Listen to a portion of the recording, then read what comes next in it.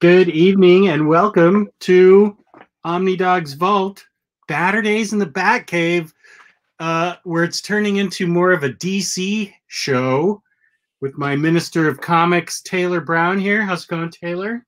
I'm doing great. I put a lot of effort in this week to finish our readathon. I think my eyes were a little bit bigger than my stomach with this one. I was like, yeah, let's just read all the action and Rebirth, all the action and Superman Rebirth stuff. It won't be that bad. And it's like over 100 issues, which I didn't realize until after I finished the final volume. Yeah. So it's quite the undertaking. I feel like after tonight, I'm going to kind of need to put Superman away for a month or so and kind of get a break from the Man of Steel. But I'm really excited to talk about these books, though. Yeah, we're talking about Superman in action, the Rebirth books, Superman and Action Comics. Where's an action here? Let's see. Superman in action. They had two different storylines. They at one point converged and where'd it go? Here it is. Superman Reborn. They converged and told this story. So to start with, you really can't start without these two books. Road to Rebirth, which we got in hardcover from Hamilton Books for like $6. That was great. I just put a Hamilton order in last night. Yeah. It's a great website. Sponsor us. We should. That's not a bad idea. And then Superman, Lois, and Clark. These are the two books you have to read before reading any Rebirth Superman, because this tells you what happens to the New 52 Superman, what happens to the Lois and Lana of that Earth when they become superwomen. And that was actually, I almost had time to read those three trade paperbacks because those are good books. I like Superwomen or is it Superwoman or Superwomen? I think it's Superwoman. Superwoman, yeah. Those are three good books, and I liked them a lot. That's Lana Lang as Superwoman, right? Right. And Lana, and Lois is one. Lois of that Earth is one too until she gets sick and dies. So you have to read this because it tells about the end of the New 52 Superman and what happens to bring this particular Superman, who I guess is the pre-New 52 Superman, back into continuity.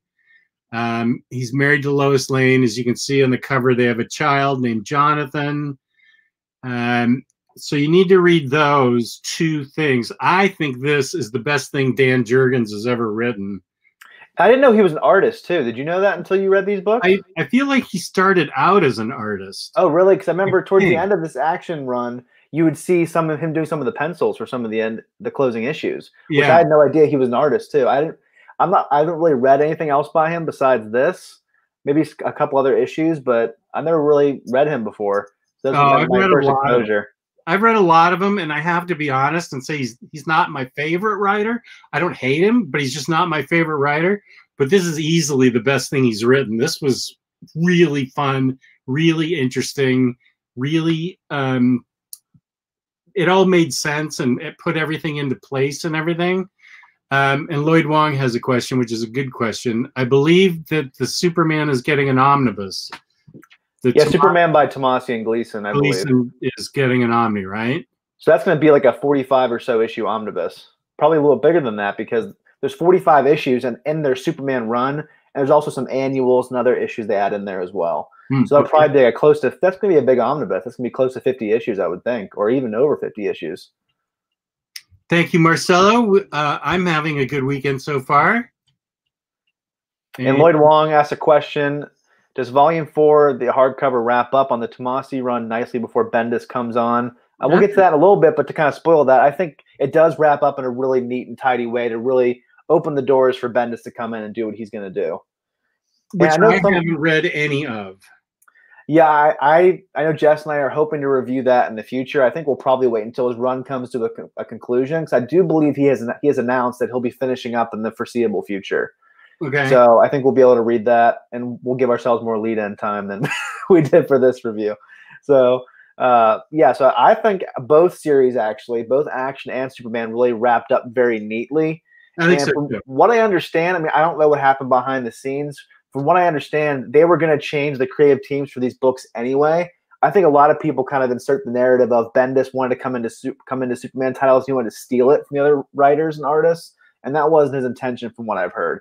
It was they were going to make a change anyway, and that's when they brought on Bendis, and he that's what he wanted to do if there was an opening. So I don't think he stole the books away from these creators. No, I don't. I think you're right. I don't think he needed to. They told everything they needed to tell in the issues they did. Not everybody gets a 90-issue run on a book, especially like Superman. I don't know. I think it's fine. Whatever they worked out. I will say what I love about these deluxe editions is they still have the really cool underneath part. What is this called? The book jack. The book cover, I guess. The card. What's it called? Cardboard stock. Yeah, something like that. Someone who's smarter than us in the comments, let us know. Yeah, what's going on here? I do like that a lot better than just like plain black or something like that. Oh yeah, totally. Which DC does do a lot. They, especially with Omnis. And standard size hardcovers, they do that a lot too. Like with Superman, the Final Days of Superman, they just have like a black cover underneath. It's not a big deal, but it's kind of boring. It's like you might as well just put something underneath there, something cool, like a nice wraparound cover. And that's one of the biggest things I'm really annoyed with DC right now. I mean, I don't want to get into their DC rant, but I just don't like the way that they just totally got rid of the deluxe line.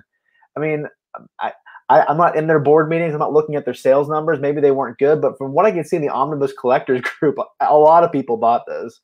At least it seemed like it. So they seem like it was a really good way to get these books out there. And I love the way they look on my shelf, the white spines, minus the Green Arrow blue and the black of the new Batman by Tom King, which even my wife walked by my shelf and was like, why is that black? I'm like, don't even start. Like, don't even ask me. No one knows.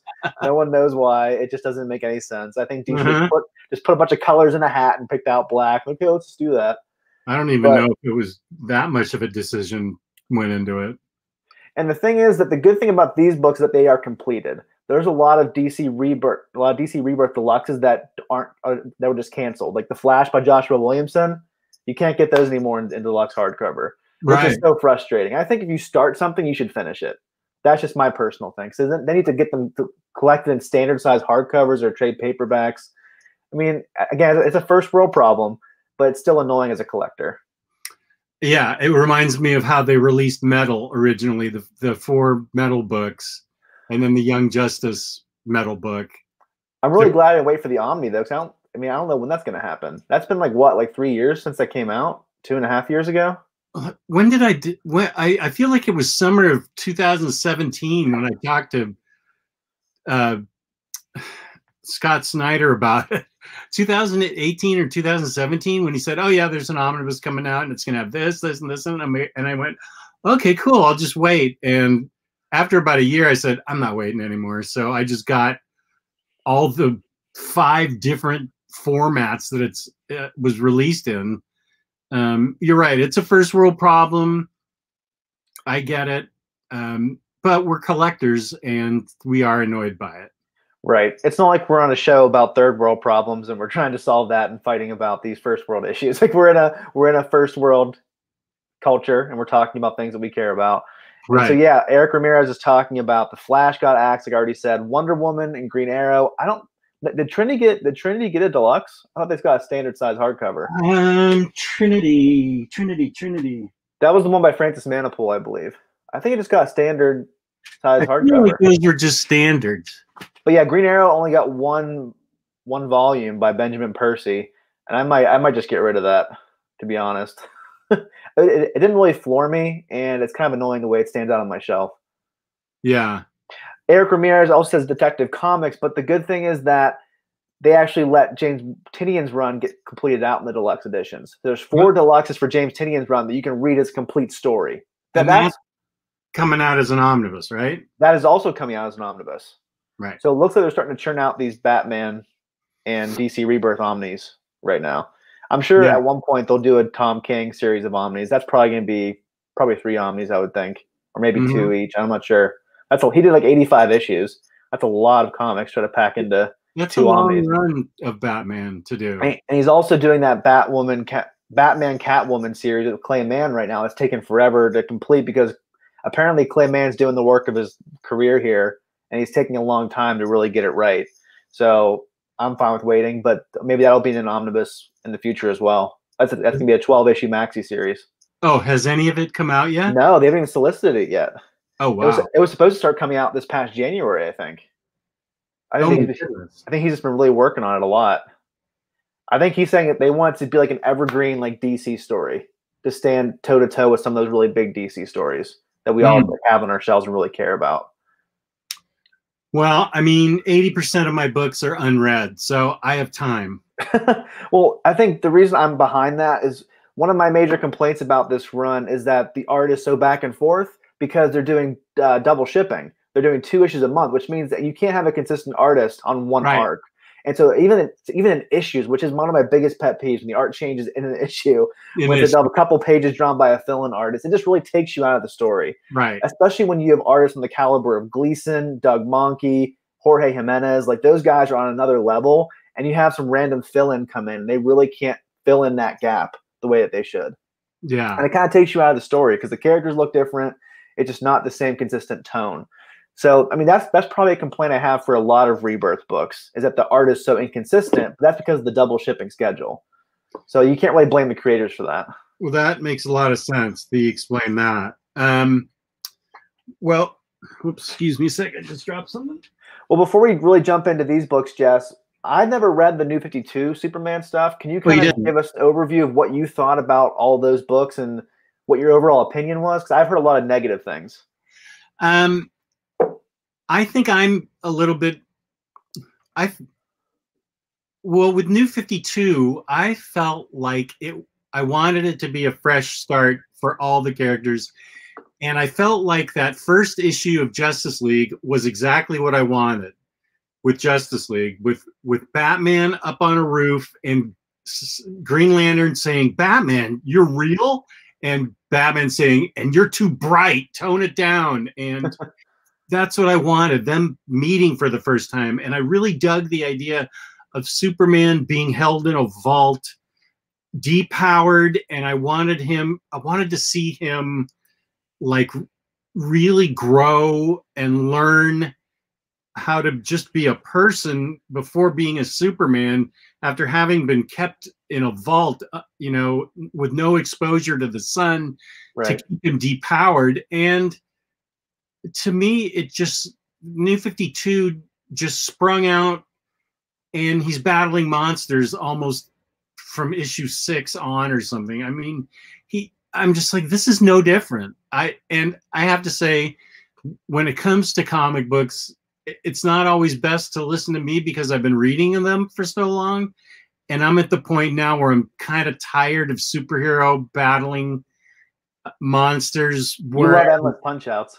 What's that? You love endless punch-outs, right? Yeah. I'm so tired of endless punch-outs and stuff. And then there could be a new reader watching this saying, "Oh, that's my favorite part," and I totally get it. That is a fun part of comic books, and I think my problem is I've just been reading the endless punch-outs for too long. But New 52 Superman just didn't. I don't know. Even with Morrison at the helm of, I think it was Action, they just weren't memorable to me, and they just seemed like old Superman stories where he's just all of a sudden he's fighting monsters, and I'm like, shouldn't he be discovering himself and learning how to use his powers and how an alien becomes adapted into a different culture, blah, blah, blah, stuff like that. And there was nothing really very interesting about New 52. This was the most interesting New 52 Superman. His death was the most interesting part. And his attitude was a lot different than the regular Superman that we know and love. He's very brooding. He's kind of dark. He's a little bit more jerky in his nature. Whereas we're used to the bright, happy, smiling, hopeful Superman. And so they really kind of try to make him more like Batman almost in a way. Kind of like that's at least that's what I've heard. So you don't think the Morrison Action Comics Omni is worth the buy? I'm probably gonna get it anyway because I like Morrison. All right. I know. And this is where you don't want to do what I do. Do as I say, not as I do. It's still at Morrison's action is still interesting, but it's just not the Superman as such a fresh, clean slate as I really wanted. Okay. And how was the Jeff Johns? Didn't he do a little short run with John Romita Jr. in New 52 as well? Yeah, and I don't think I like. I don't particularly think I cared for John. I have no problem with JR's art in general, but for Superman, I don't think I cared for it, and I think that put me off it. And I'm having trouble remembering it, so it can't be that memorable. I think Superman's one of my favorite characters, and the fact that I feel like New 52 didn't have that many memorable, the most memorable super book was when Kara became a Red Lantern, in my opinion, in New 52. Okay. Yeah, you love that Red Lantern run. And then in her own book in Red Lantern, she became a Red Lantern. I thought, that's a cool idea. Okay. And Daniel N has a good point. We're kind of talking about how long runs can be and how it doesn't have to be really a long run for it to be good. He says Green Arrow by Jeff Lemire is pretty good, though. It's a short run, but maybe that's why it's so good. It leaves you wanting more. And so that's why I think a run doesn't matter how long a run is. I just think does it really capture your imagination? Does it really take you somewhere different? That's what I want right now. As someone who's been reading comics for a very long time, I mean, we all know the beats of certain issues. You know exactly how it's going to end. You know what's going to happen in the next one. You know how things are going to wrap up. Give me something new. Give me something fresh. And a lot of superhero comics are too afraid to do that because they don't want to mess with the toys too much. So when a run really surprises me, like Jeff Lemire's Green Arrow run did, it really does something different, that really grabs my attention. Unfortunately, we don't have a lot of books like that with DC and Marvel at times. I will say that these I felt like overall, we can start talking about the individual books, but overall, these two books give it a really good start. It gets off to a really fast, interesting, fun start. These two books in particular are really good. I really like them both. I will always keep them and always reread them because I really like them both. And so Rebirth got off to a really good start in Superman with these two books. And that's Lois and Clark and Death of Old Guy. Oh, Final Days of Superman. And of course, one of the reasons is it had art by our favorite Michael Yanin, or however you say his art. Mikel Yanin, yeah. What is it? Mikel Yanin. Mikel Yanin. Yeah, I mean, he didn't do all the art. I wish that he had, because his art was by far the best. Again, it's one of those things where it's like they were just trying to get this out pretty quickly, so they had to have some fill-in artists. You can't compete against this, in my opinion. He is just fantastic, and that's Doug Mahnke. He was able to do some really good pages as well. But there were a lot of switch up in art. That was true for pretty much all of these books. Yeah, Finally, the Superman. Right here.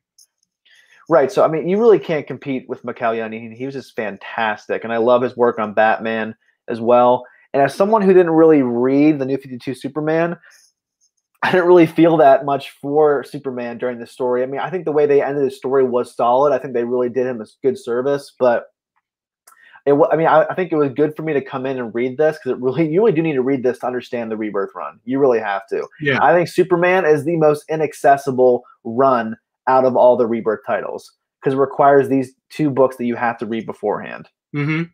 This run definitely isn't like a new reader-friendly book, in my opinion. Maybe I'm wrong. Maybe disagree with me. I don't. It really requires a lot of pre-existing knowledge to really understand what's going on. Yeah, and even though I wasn't that knocked out by the Superman New 52, I'm a super huge Superman fan, so I had to read it all. Right. And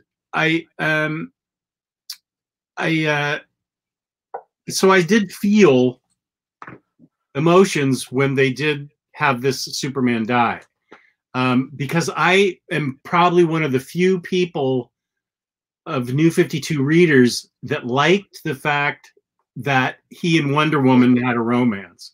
I thought that I thought was cool because that was new and different. It made sense to me the two superpowered beings would fall in love because only they could understand each other.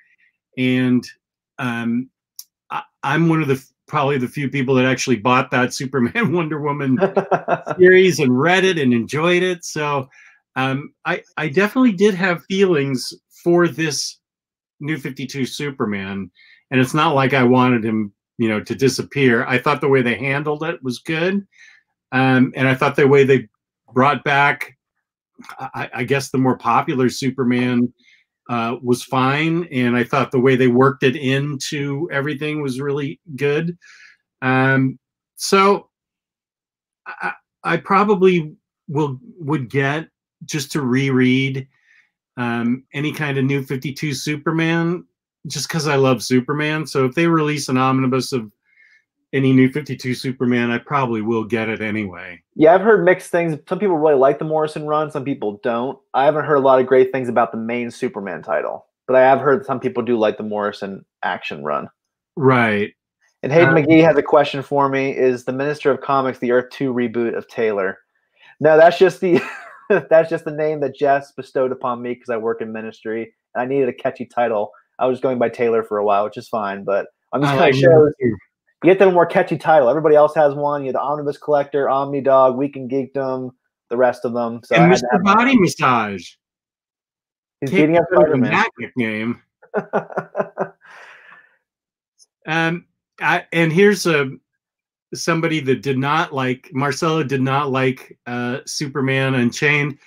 I'm one of the few people that did like Superman Unchained. I actually will go so far as to say I loved Superman Unchained, but I get it. Some people didn't. So that's the way it goes. I hope I agree with Jess because I just got that in my Hamilton order yesterday. Well, you got it for like $6, right? Yeah, so I won't get that upset if I don't like it that much. Yeah, and I told you that it was a mixed opinion on it. Right, but $6 again, so I was like, I'll just risk it. I'm trying to really have a better Superman collection, and I've gotten a lot of great Superman books off Hamilton. I was telling everybody on the Omnibus Collectors page last night that Secret Identity by Kurt Busiek, the hardcover, is on there for $6.95, which I got a month ago, and then immediately went out of stock after I bought it, and then they have it back again. So if you don't have that book, you desperately need it, because in my opinion, that's the best Superman story ever told and probably will ever be told. It's fantastic. And I think that it is in my top 3. Wait, what do I like better than that? You like Whatever Happened in the Man of Tomorrow. Isn't that your favorite? That's my absolute favorite. Yeah, there's one more. What's the oh, Jess, get a grip here. Not Secret Origin is great. Oh, Birthright. You like Birthright. Birthright's the one I love so much. Yeah. I just tell Jess what he likes. Yeah. You've got a much better memory of what I like anyway. Sam Cluxon has an interesting opinion. Superman is so hard to do as an in-continuity ongoing title. Many great writers have tried and failed. The character only seems to excel in Elseworld stories and other one-shots. I mean, it's a definitely interesting opinion. I think for the most part, you're right. And Jess and I always talk about how Marvel in general has the better runs, whereas DC has the better like standalone evergreen stories. And Superman definitely has a lot of those. He definitely has some of the best, in my opinion. But I think there are some good Superman runs. But for the most part, I think that you are correct in some ways. Yeah, because I think we feel that I feel, and I think you feel too, like Secret Identity, Birthright, Secret Origins, All-Star Superman, All-Star Superman, Red Sun, American Alien, Superman for All Seasons. Right. Those are just the Superman books, but those are all standalone stories that are awesome. And I think you're right about that, Sam, that he seems to work best in some of these one-shot formats, except for the book that nobody seems to like, and that's Superman of Tomorrow. Everyone loves it's kind of similar to All-Star Batman and Robin. Everyone loves the Jim Lee art. They just hate the story. Well, the story, I mean, the story's okay in Superman for Tomorrow. It's just not as great as Brian Azzarello can be, whereas the All-Star Batman and Robin just made no sense whatsoever and was unfinished and stupid. So... And Marcelo has a good point. Half of the Elseworld Superman stories are retellings of his origin. A lot of his great standalone stories are pretty much his origin story, just retold in a different way. Yeah, and you'd think it would be boring to read about the retellings of his origin. If I had a section in my Superman library that was like retellings of his origin, and you looked at it, you'd think, how many times can they retell that story? But all these things we're talking about are done so well and so different and so interesting. They are retellings of his origin, but they're so different and so interesting and so fun that it doesn't really matter. Right. That's actually what I should do. I should have a secret origin. I should have an origin section of my Superman library.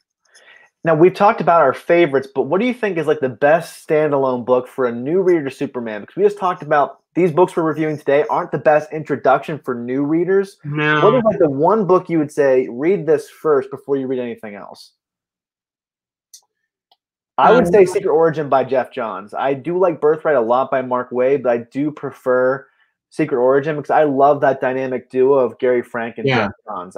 They're just some of the best creators, and I think Jeff Johns and Gary Frank are. I mean, Ed Brubaker and Sean Phillips are by far my favorite duo. I think Gary Frank and Jeff Johns are right under them, in my opinion. Yeah, that's my favorites. In terms of, agree with Secret Origin as a place for somebody to start for Superman. I think that's a good idea. Yeah, so if you're watching this, I think Jess and I both agree Secret Origin or Birthright by Mark Waid are both really good places to start. Again, I love Secret Identity, but I think that's better when you have some more Superman books under your belt because it helps you to appreciate the character even more. And I was just telling Jess the other day, I don't think I really loved Superman as a character until this year. And Secret Identity was the book that really sparked it in me. And I finally just had this thought in my mind, like, okay, I get it. I finally get what's so special about this character. Because for years I was just like, well, he's just so boring. He's so vanilla. He can just do anything. But then you realize he is really the linchpin of the DC universe. And even though Jess didn't love the Doomsday Clock story, that's basically what the whole point of that book was. That without Superman, you can't have any other superheroes. You can't have the DC universe. He is essential. That he is the aspirational, hopeful character that everybody else looks up to. And we as human beings should aspire to be. And that's why he's so important. And he is like us in that way that he feels like he's an outsider trying to help those who are in need. And so he's very much a relatable character, even though he's that much stronger and that much higher above us. Right. So I don't think I really understood him until this year in particular. And Lloyd Wong has a good point that I agree with, but I don't think a lot of people agree with it. I don't know that Superman Grounded, the storyline, got a lot of love, but I loved it. And by JMS, and I felt that was a really interesting direction. This was pre-New 52, and I thought that was a really interesting direction for JMS to take. And I really wish more people liked it, but they don't, and there's nothing I can do about it. So what's the basic premise of that book, if you can remember? Well, if I remember correctly, he walks across the earth to experience life as a person in his Superman costume. And Lloyd, tell me if I'm getting this right or wrong, because I read it. I mean, I don't think it's been collected, and I don't think I've read it since it was in floppy form. I feel like he didn't fly. He walked everywhere. And this is where he established himself as a hero to everyone on Earth and not just the United States, which is where it was a little controversial because, it was like, I can't even remember. It was like the Superman in the 40s was not described as truth, justice, and the American way. That came with like the radio serial or... The radio serial really introduced a lot of the stuff we know and love about Superman. It introduced kryptonite. Yeah. That wasn't there before. I think the radio show really changed Superman a lot. Yeah, the radio serial introduced a lot of new concepts for him, but they're also the ones that that tried to drive the point home that he's only an American hero, which at the time, you know, we're in the middle of World War II, Right. made sense. And now that it's, well, back when JMS wrote this, it was, I think, the early 2000s, it was time to make him a more universal hero. And he's just as happy putting out fires in Iraq as he is in America if he's saving innocent lives. So Right.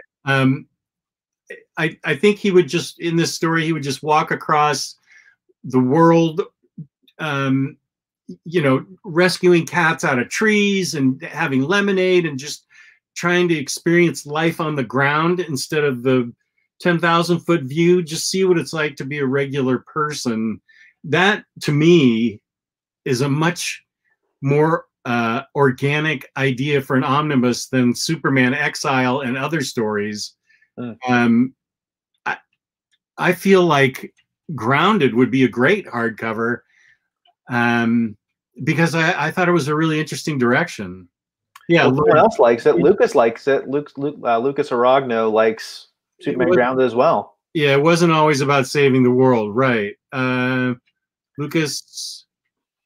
So there's 3 of you who like that book at least. Yay. There's dozens of us. There's dozens of us. Yeah, Superman does a David Carradine where he's walking around. Exactly. I was going to say, yeah, that reminds me of the end of Pulp Fiction where Samuel Jackson's like, you know, I'm going to walk the earth like Kane in Kung Fu. Have you Daniel N. I really had an opportunity to see that. Have you, Kung Fu? No, I just know that from Pulp Fiction. But I know David Carradine from Kill Bill. Yeah. He was Bill. So I know that he's Quentin Tarantino obviously mines old actors from different TV shows and movies he loves. I will say, I remember loving Kung Fu growing up as a kid, and I was a huge Mad Magazine fan. Easily the funniest Mad Magazine parody ever written was about Kung Fu. It was so funny. I still remember how funny it was. But yeah, he was. I loved him in Kill Bill. Yeah, he was great. I think actually, if I'm remembering this correctly, I heard Quentin Tarantino say the last cover of Mad Magazine was Leonardo DiCaprio in Once Upon a Time in Hollywood. You know, where he has that Wild West show? Yeah. He's the cover of the last Mad Magazine, so he's like pretty proud of that. Did they make a real Mad Magazine for that? They actually have a Mad Magazine in his house in the movie. That I remember, but I thought they just made that up for the movie. I'm not a Mad Magazine connoisseur, but I just remember Quentin Tarantino saying how that was like one of the last things out of the door for them before they closed down. Was making that for him. Oh, that helped make that picture spot on for me. That they did his caricature on the cover of Mad Magazine. Apparently, they're going to make a TV show of that Wild West show, Bounty Law. They're actually going to make one. Yeah, that's going to be really interesting. I could watch. You know what? I'm ready to see that movie again. I love that movie. That's like parts 3 and 4 and 2 of that movie. I'd love to see more of that. It was such a good movie. I know so many people who thought it was so boring, and I was transfixed the entire time. It's not like a fast-paced movie, but it's so interesting. The acting is fantastic.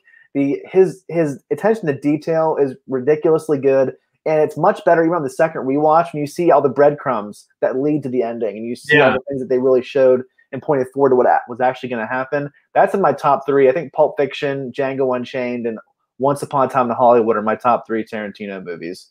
They're just fantastic. His attention to detail, just having 93 KHJ on the radio. I remember when KHJ was the big radio station in LA, and this was what, 1969, 93 KHJ. I totally remember that. I would go down and visit my brother, and I would listen to 93 KHJ. That was an AM station. Wait, 93? No, I think it was. San Francisco's was 610 KFRC. So I think KHJ was FM. No, it must have been AM in '69. I can't remember. Who gives a shit? Well, nobody cares. Let's talk about Superman.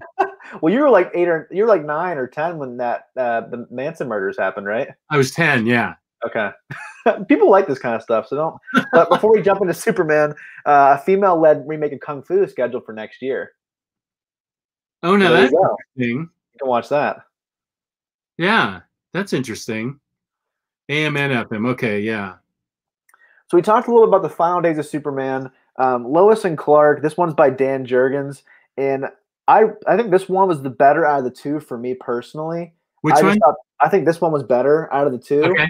I just like I was able to connect to this one more because I really saw the family dynamics of John, Lois, and Clark. I love this. I wish I could get an original art for this last page. It's not a spoiler really, but it's just I love this last page where it's because it just reminds me of my family with me and my wife, my son Sam, and our golden retriever Murdoch.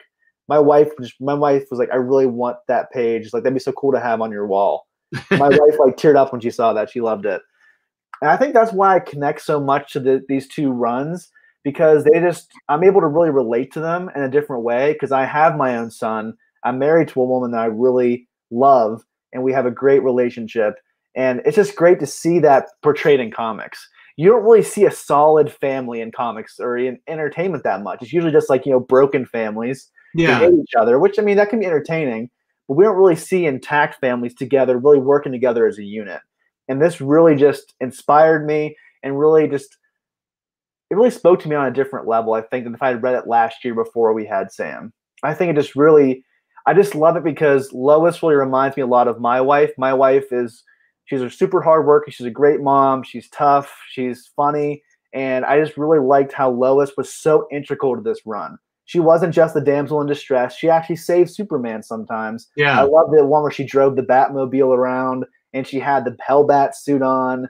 I just really love how they worked both of these other characters into this book. It's not just about Superman. It's definitely these three characters working together as a family. And that's why I really liked this book a lot because it really brought that to the forefront. Mm-hmm. Okay. What did you think about Action Comics 1 and Superman #1? Out of these two, I liked Superman by Tomasi a lot better. Yeah. I actually think this first volume of Action was probably my least favorite of the run because it was just like an endless punch out with Doomsday. And I just don't like Doomsday as a character. I think he's so boring and one dimensional because all he is a physical opponent. That's all he can do. He's just a monster. And I think the Batman v Superman movie really just took the wind out of my sails for Doomsday. I just want a moratorium on Doomsday from now on in DC history. I'm just kind of done with that character. I think he's so one note and so uninteresting. I think some of the stuff going on was interesting. I just really wanted the Doomsday stuff to be over. But that was like 7 issues of him fighting. It was a lot of the run where it was nothing but punch outs with Doomsday. It really was. But I really love these stories. And I think the first hardcover of Superman was my favorite of all these books. I love the battle with the Eradicator. Yeah, that was really fantastic. That's actually the background that we have right now. Them beating up the Eradicator. Pretty much, the Eradicator is an android from Krypton, and he wants to essentially keep the bloodline pure. He wants to remove the human parts of Jonathan Kent so that he's a pure Kryptonian. That story was really interesting. I just think this book really brings out the family dynamic much more. Whereas Dan Jurgens in that first volume seemed to be much more interested in just Superman punching Doomsday in the face and being punched in the face by Doomsday. Yeah. Whereas after the 5th time, it's like, what can you do that's different at this point? I don't really want to see this anymore. And I love the issue when they're at the fair as a family. That was fantastic. It really reminded me a lot of Tom King's issue of being at the fair with Superman and Lois. I've seen so many issues with Superman just beating people up. I've seen so many issues of Batman fighting criminals. And it's entertaining to me, but give me something different. And this issue was different. Just Superman trying to be a dad at a carnival and not trying to be Superman, but obviously something comes up and he can't help it, and Lois gets mad at him. I just thought that was great. I loved it when this whole sequence when they're on the roller coaster. Right here. Figuring it out, and she starts to get mad at him.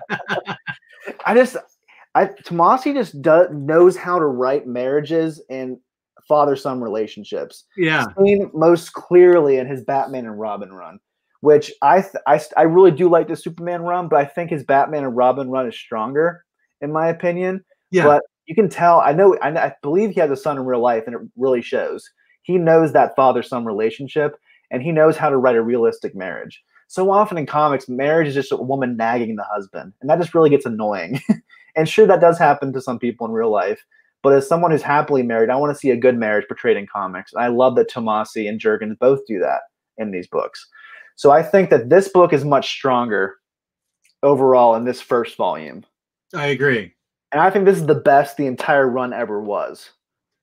Let's see. Because the art was consistently good. It was Monkey, it was Jimenez, and it was Gleason. Whereas throughout the other volumes, it was a lot of other hit and miss artists for me who filled in here and there. Oh, I was just looking at number 3, and I have some things to say about Deathstroke. Okay. He is the most boring villain ever written. I am so tired of him. I picked up the Rebirth book of him, and by Christopher Priest. Yeah, even Priest can't make him interesting. I don't think you're a big fan of Christopher Priest. You didn't like his Black Panther run either. There's no Black Panther run I like. Okay. I like the movie, but I don't like any Black Panther book. If you really want to fall asleep really quickly, read the Ta-Nehisi Coates Black Panther. That was like an Ambien. But I really like his Captain America run. I thought that was really good. But his Black Panther, that first hardcover at least, I just couldn't. I almost fell asleep like 5 times. Yeah, I don't. Yeah, but I don't know. I'm skipping ahead to number 3 just because Deathstroke is showing up, and I'm like, oh come on, Deathstroke is so boring in everything and anything he ever does, and I don't think he's got an interesting side to him at all. And I just find him dull to the extreme. Doomsday has to be less interesting than Deathstroke. At least Deathstroke has a personality. Yeah, that is true. That is true. Yeah, I'm not a big fan of Doomsday. I think one of the painful stories for me in this Superman run, I forget what book it was in. Do you remember the one where they're going across country on the American history tour? Oh yeah. And it turns into like a history lecture. I'm like, why am I reading this? This is just. And I love Tomasi. That was a rare miss for Tomasi, in my opinion. Yeah, like, wait, was that number 4? It was an interesting concept of them taking John on a road trip to really appreciate American history, but it just became like a boring. It was like they sat you down in a classroom, were telling you all these history stories. I'm like, I'm reading a Superman comic. What's going on here? Yeah, that was Superman number 3. I think this is my least favorite volume of this run. I just remember like there's a lot of just random stories I just didn't really get into.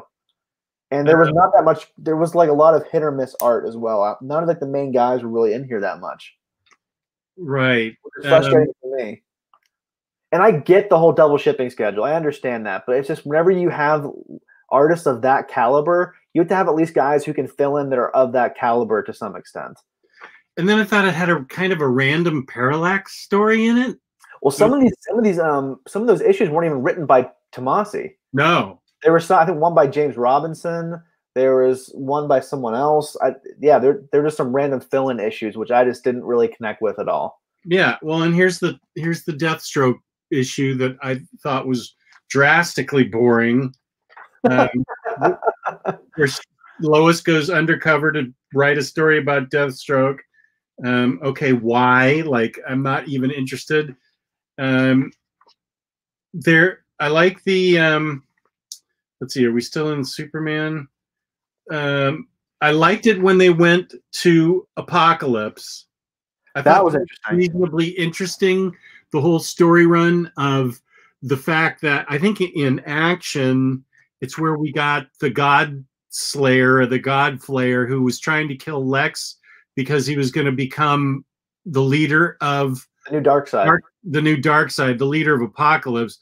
That was an interesting story, I thought, and I thought that was Action Comics, wasn't it? I'm sorry? Was that Action Comics? Well, there's part they're here in Superman on Apocalypse, so I think it starts out with Action Comics. They fill it out later. In Superman. Yeah. So I thought I liked the whole thing on Apocalypse. I thought that was really interesting. Lois became a Fury, and Apocalypse was looking for a leader, and that the God's Slayer or whoever. I love that John took care of the dogs of doom and turned them into nice dogs. The whole thing was just fun and interesting, I thought, in a different way.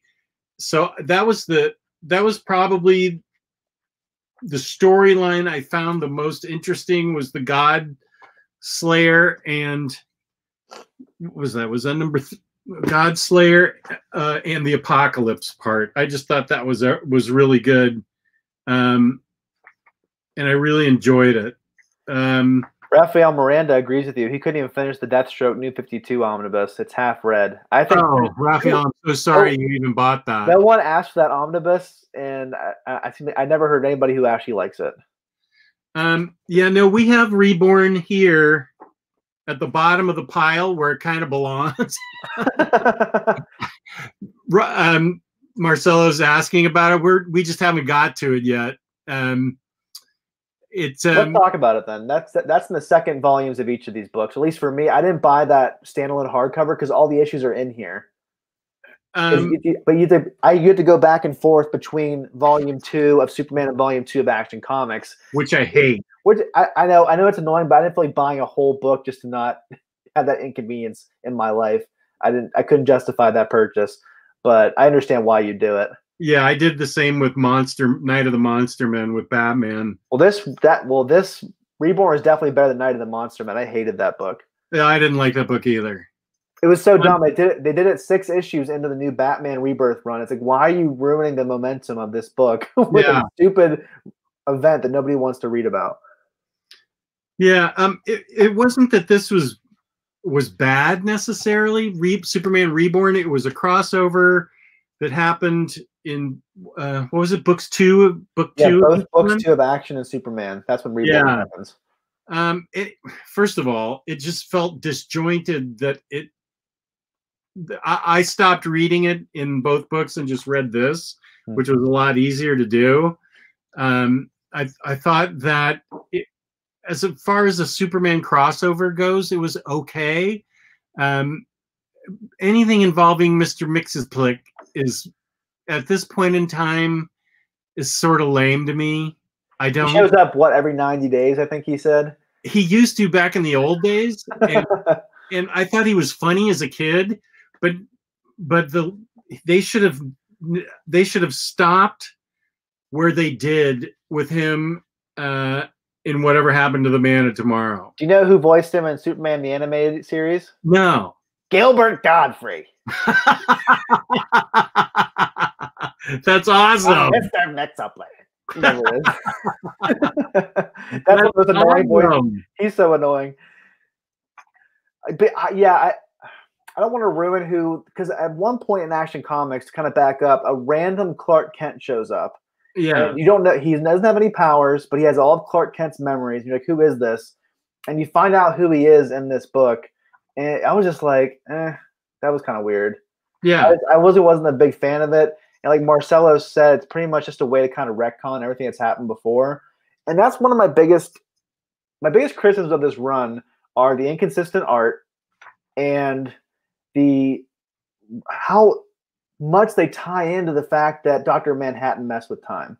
It's just like, can we just get on something else? Like the whole Dr. Oz thing was so drawn out.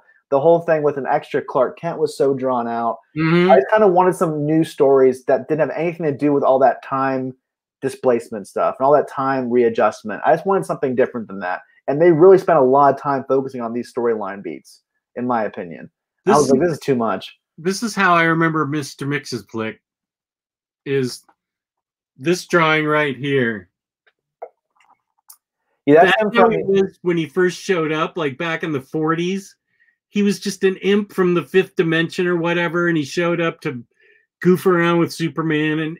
And I mean, this drawing style is fine. It's fun. It's goofy, and it's great for an imp. But at this point, I think he just needs to be retired.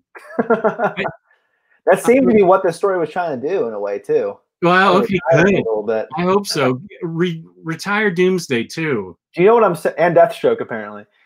Yeah, and Deathstroke. Yeah, let's get rid of all 3 of them. Do you understand what I'm saying about all these stories being really tied into the whole Rebirth concept? It just kind of got to be tiresome at some point. It's like, can we talk about something else at this point? And I think Jurgens did that a lot more than Tomasi did. And that's why I kind of got weary during some of these storylines. Like when you finally find out who Dr. Oz is, I was like, at least I finally, yeah, sorry, Mr. Oz, Dr. Oz. Sorry, I was thinking about that TV show. When you finally find out who Mr. Oz is, I was kind of like, I'm not sure how I feel about this. I'm still kind of torn about how I feel about it. I think it's an interesting story concept, but I think that really messes with the origin of Superman. And really, I don't know if that's going to play out long term. The only thing I can tell you as a longtime comic reader is don't worry about it. He's going to be wiped out in the next reboot and not exist. Apparently, he plays a big role in the Superman Bendis run, from what I've heard. Yeah, 10 years from now, he's not going to exist. 5 years from now, I don't want to ruin it for those who haven't read it, but can you see why I kind of felt torn about it? Oh, yeah. I felt torn about it, too. I thought it was interesting and really cool for them to go there. They took a chance and went there, and I thought, wow, this is quite something that they actually went there and did this. How is this possible? And I thought it was an interesting story for who Mr. Oz was and his manipulations behind the scene.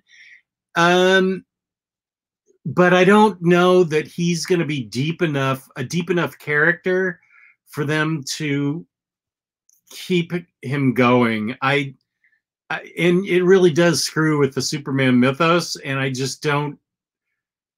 As a fan, I don't want to see him again.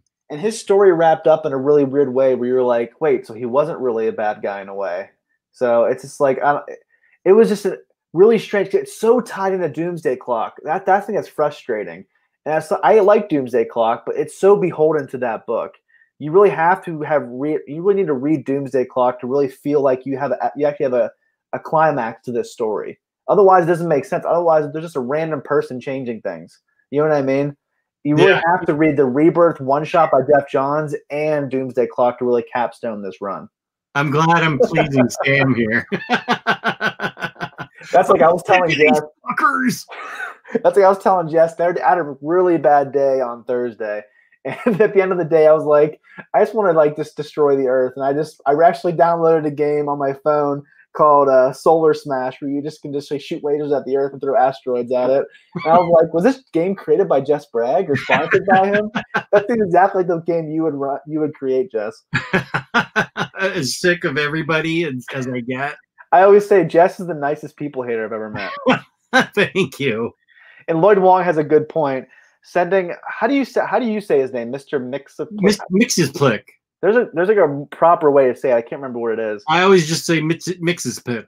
Tricking him into saying his name backwards. I mean, how dumb can the imp be getting tricked into saying his name backwards? That's literally the only way he's ever gotten. It happens every single time. He has to say his name backwards. So yeah, I can see why you want to retire that character then. Yeah. Here's a good point. Only Grant Morrison should be allowed to use kooky DC characters.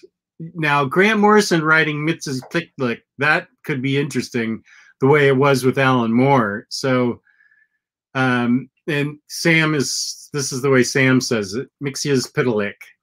I know there is an actual DC verified way to say it, but I can't remember what it is. I don't really care that much. I don't care either. I'm not gonna. I don't want him to exist anymore, so I'm not going to bother to learn how to say his name right. We always say that Jess and I are rubbing off on each other. I'm making him more critical, and he's making me more jaded and cynical. So we talked about books 2 because in that are the reborn stuff, the reborn things, and that takes up a solid chunk, and then there's the Superman Revenge Squad that comes to life. One thing that I thought was missing here, and I'm not sure where it happens, is in one of the first books, he rescues Hank Henshaw. Cyborg Superman, yeah, and Henshaw's normal. He's being manipulated by somebody. That's not the point. But somehow he turns right into Cyborg Superman. Where is the part where he goes from? Does it gradually happen? Does it happen like boom right away? Where's I never read the original Cyborg Superman Cyborg stuff. Superman. Cyborg Superman, he came out of the death of Superman, right? No, Is I know when he that, showed but I up? mean, in Yeah, this story, he's like a normal guy when he comes Yeah. back from Jupiter or wherever, and then boom, he's Cyborg Superman. So when did that happen in this story? I don't remember it. I think he used to be he used to be normal, that he wanted to become Cyborg Superman again. And so he made him Cyborg Superman again. In this book? Yeah, I think if I remember correctly, he kind of transformed himself back into Cyborg Superman. Oh, I totally missed that. Because Superman's like, "Hey, we fixed you. What's going on?" He's like, "Well, I wanted to go back to the way that I was." Because it's kind of weird because he's like a blonde-haired, blue-eyed guy. Almost like turns into like a black-haired Superman with, it is kind of random. I thought that character doesn't really appeal to me that much either. Hank Henshaw? Yeah, I just thought he was kind of I don't know. Well, the whole Superman Revenge Squad is full of characters I could care less about. I think the Eradicator is interesting. Yeah. I think he's one of the more interesting villains, tied into really wanting to preserve the purity of Krypton. Metallo was whatever. He didn't really play that much into this run. I like some of the General Zod stuff they had. I thought even how you see Zod take hold of this planet and actually recreate Krypton with his wife and his son was interesting. Yeah. But yeah, the rest, I like how they all just mistreated Mongol, though. That was really funny. Yeah. How he punches Mongol into space and he hits a satellite. Oh, that was funny. Yeah, exactly. Yeah, here's when Ursa shows up, Zod's wife. Yeah, I thought that the Zod part was interesting enough that I wanted to read it. And I loved that. I think this is the last we saw of Blank, right? Yeah. He didn't show up again after that. Because he was a big deal in Lois and Clark. He was the main villain of that book, wasn't he? Yeah. Yeah. And he's who created him? Where is he from? I've never seen him before as a character. Have you? Either. Okay, because I had no idea who he is. Because they acted in that Lois and Clark story like he was a big deal. Like he was a big villain they fought before. I've never even heard of him before. And Marcelo has an answer for you. He says the whole Cyborg Superman thing got twisted because of the merging of Superman histories and Reborn. So that's probably why. Okay. Reborn was weird because it changed everything, but they didn't really acknowledge it that much. It was like, oh yeah, it happened. Whatever. Everything's different now. And it was like, oh, all right, fine. All right, I guess I'll go with it. It's comics, so I'll just pull a Jess Bragg and say, I guess that happened. I totally had to do that. Yeah. I did all that. I think Jess really changed my comic reading life. I just pull a Jess Bragg when I don't understand something. I guess that just happened. I was like, go with it. That's the only way you can read X-Men. I mean, you start from X-Men 1 and go. That's the only way you can ever pick up an X-Men comic is just go, okay, this must have happened earlier. That's why I'm not like a continuity guy who has to have everything fit. It never makes sense. No matter what. Yeah. Even all the crises and all that stuff, you can never make things make sense. It's always going to be weird. You make your own continuity in your mind. You pick what's important to you. Who really cares? Yeah. I just know a story. That's all I care about. Just a story. Right. So I think the Zod stuff was some of the more interesting stuff from the Jurgens run, the action comic stuff. So one thing I want to ask you about, what was your viewpoint of Lex Luthor in Action Comics and his whole character arc? Well, never to trust him. So I still didn't trust him as far as the comic went. And I'm talking about him like he's a real person. As far as the comic went, I felt like he did everything he could to help Superman, and he and Superman helped each other, especially when the Godslayer came to kill Lex because he was going to become the new leader of Apocalypse. I felt like he and Superman worked well together, and he begrudgingly became an ally of Superman. So I thought his character in this run was, for the first time, for me, I think he was relatable and reasonably interesting. Yeah, I really did like his character arc to some degree, but sometimes like him and Superman would be so up and down. Sometimes like it was they would have the same arguments over and over again. So didn't you already have this argument 5 issues ago? Yeah, sometimes it got a little bit repetitive. Like one point, he like melts his Superman logo, and then a couple issues later, he has it back on again. You're like, hey, what? I wondered about that. And then he brings it up later. I already melted that logo. It's like, what are you talking about? You were just wearing it like 2 issues ago. That doesn't make sense. And yeah, that was a bit hit or miss sometimes. And I know. What did you think about the multiplicity with all the different Supermen? I really like this, but I don't know. I read Multiversity by Grant Morrison, but I don't know that you did. So I really got into this. I didn't. It wasn't bad. I didn't get into it. I think I even texted you and said, "Should I get Multiversity?" I've heard a lot of good things about it. So I mean, if I've read that, I probably would have enjoyed that more. You would have. You definitely would have. And I probably should get it because it did play into Dark Knight Metal. Remember, they kind of have the map of the multiverse that they have in Multiversity. Yeah. I think that the whole dark universe is underneath that map in a way. Like you flip it, that's the dark universe is. So I do want to read that. It wasn't a bad story by any means. I just didn't really know who any of the characters were. Well, so I couldn't really get into it. And I did because I read Multiversity, and I really enjoyed this arc. Who wrote this whole thing? I think it was Tomasi, wasn't it? And Swamp Thing was there. This was a good thing, a Swamp Thing. That was a book too. That's in book 2 of Superman by Tomasi, right? Yeah. Swamp Thing was in the beginning, so that's by Tomasi and Gleason. I liked how they had Swamp Thing in there. That was really good. There was a good portrayal of Swamp Thing. And then who was warning him about the coming of all the various and here is Swamp Thing in like multiple pieces coming out of the earth. That was an interesting story, and that's Jorge Jimenez's art, and that was fantastic. Yeah. Also in book 2, I think I talked about this already, when Lois Lane's wearing the Hellbat glove and she drives the Batmobile. That was one of my favorite moments of this entire run. I just thought that was so cool. I just think Lois Lane's a fantastic character, and I just love her and Superman together. And I love that they made her a really active participant, actually fighting the bad guys alongside Superman. Yeah, Lois kicked ass in this book a lot. Oh yeah. And she was like she would save Superman a lot, which I really like. How many times can we see Superman save Lois? It's like it's still going to happen throughout his history, but it's like let's do something a little bit different. And I liked how Jonathan, they threw him into it a lot. You know, sometimes they'd be like, Jonathan, you have to stay at home, but I did like when they invited him in and actually brought him on missions with them. Yeah. I'd like to read them together. I think there's a lot of good stories here. There's a lot of stories that are meh, and there are some bad stories. But overall, the characters of Jonathan, Lois, and Clark were always strong. Yeah. And that's what really kept me going. That was the through line that really kept me through this book, even when I didn't enjoy all the storylines. The characters were really interesting.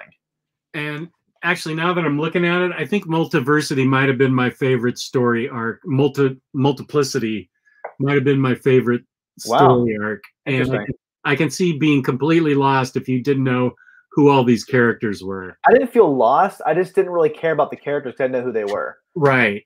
I wasn't confused at all. It was kind of like, I just don't really know who these are. I'm sure if I read it, I would like it a little bit more. And even with Lana Lang being Superwoman, I never read that book, so I didn't really feel connected to her when she showed up either. Yeah. But I know you read it, so you probably felt even more connected to her when she showed up. Yeah. Superwoman is a good book. I liked them. And even the Superman from China, what's his name? Something Cloud. I can't remember. Someone in the chat could probably let us know. But I didn't feel an attachment to him at all. Yeah, so I didn't feel an attachment to him at all because I never read that book, even though I've heard it's really good. And I've read it, so I felt an affinity towards him. And that's by Gene Yang, who did Superman Smashes the Klan, right? Correct. I still need to buy that. I haven't read that yet. That's a great book. Sam Cluxon has the random question of the day for Jess Bragg. Well, that is a random question. Jess, did you once tell a story about a girl pouring a drink on you in a bar, or did you dream that? Did I dream that? No, I did. I think on Omni Bros, I told the story of a girl threw a drink in my face. I was about 24, and I was. This is how small of a town Carmel is.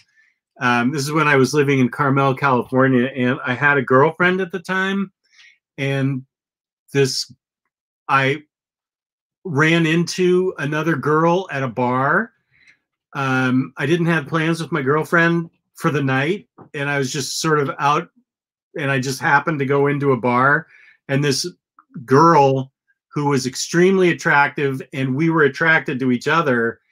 She and I are having a drink at the bar, and I have a feeling things were going to go somewhere. And my girlfriend at the time showed up out of the blue. Maybe somebody called her or something, but she showed up out of the blue, grabbed my drink and threw it in my face, and it hit me right in the eyes.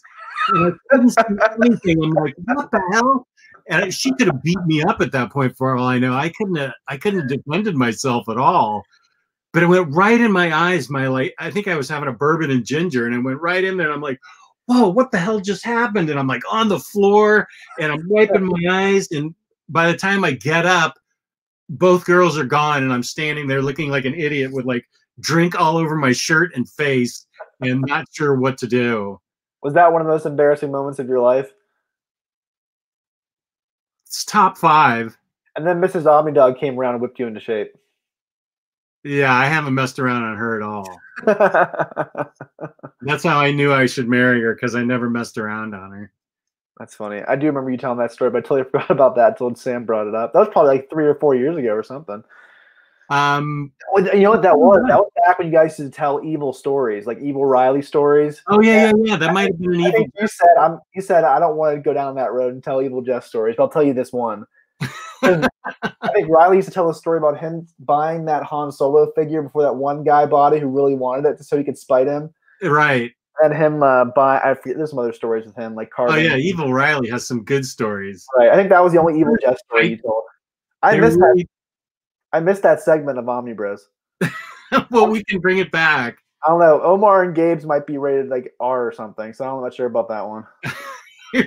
Sam, I need to hear the rest of the top 5. I don't know if you're going to want to share those. That should be a campfire thing, Omni Bros. That's an Omni Bros campfire thing, the top tier of our Patreon. You can hear Jess's top 5 most embarrassing moments. And Lloyd Wong has a question for you, Jess, that I can't answer. It's not Carmel County. It was Carmel's in Monterey County. I think Clint was mayor in '86. I was still living there. But I think this happened in '84. So it was a couple years before Clint was mayor. So yeah. Yeah, and I've heard Pax Americana is like the best story in Multiversity, the one drawn by Frank Quietly. Yeah. I've heard a lot of good things about Multiversity. I should get that. I need to, now I'm talking about it, I want to read it again. We should do a Batter Days about that at some point. Okay, good. I'll get that sometime soon. So you were talking about that Multiplicity being your favorite story. Yeah, now that I look at it again, it was really fun and interesting, and I really liked how they got, but it's not my favorite character. Okay. My favorite character got introduced in Superman #4, where, let's see if I can find him. My favorite character was introduced in a part that, a section that I did not think was going to work out at all, and that is the Bizarro. Oh, that was a great story. I love that story. Bizarro. I loved Rob Zorro. Here he is. Oh, Rob Zorro. Here's Boy Zorro. There's Boy Zorro, but Rob Zorro with Robin with a Alfred mustache. With the fancy mustache and being a ladies' man and starting to hit on like all the chicks he sees. See if I can. Oh, here it is. For Damien. With the mustache. It's hilarious. That was a great story. I totally want to see. I totally want to see more adventures of Rob Zorro. And I'm not usually great. And I'm not usually a big Bizarro fan, but I really enjoyed that storyline. Yeah, me same here. Basically, Boy Zorro, Bizarro, Superman's son, comes to our Earth, and they're like get to learn how to communicate with him and stuff like that. And something bad is happening in Bizarro's world. And that was Rob Zorro at the fair with nobody, and Boy Zorro, and look at him. He's got a flower in his mouth, and he's the fancy mustache, and that's Damien. That was so funny. And can you remember where Nobody is introduced, that girl? I think she came in because I remember after Batman and Robin, Patrick Gleason wrote and drew a Robin standalone title. And I think that's where she comes from. Oh. You know, like his big, like red bat creature he has? Goliath. Yeah, Goliath. I think he was introduced in that as well. Maybe I let know, us know in well, the chat. I I never read thought that that was book interesting, so I'd like to see, I'd like to read more of that. because I mean the Nobody character, her dad, I think it probably is, shows up in the first Batman and Robin arc. Nobody. He has all the red eyes. He has the black suit. She Yeah. has to be related to him somehow. I just don't know where she came from. She must Uh, have showed up in that Robin series. Does anybody in the chat know where Nobody and Goliath came from? I mean, someone might be able to correct me, but I'm pretty sure it's that Robin standalone series. It's Robin by Patrick Gleason. I mean, he actually wrote and He actually directed it. He wrote and drew it. Patrick Gleason did. Yeah, because if you notice, Patrick Gleason gets story credit on these books too. Right. It's co-written basically, and so I think he wrote that Robin standalone series by himself. I never read it though. Oh, I want to read that because I thought Nobody and Goliath were interesting characters. I'm guessing you have it somewhere. No, I'd know. Yeah. Jeff Jeff was able to pinpoint where every single book that he owns is. Yeah, so Eric Odd says it's Robin, Son of Batman. Robin, Son of Batman. Has it been collected? It has. I just never got it. Oh, it has.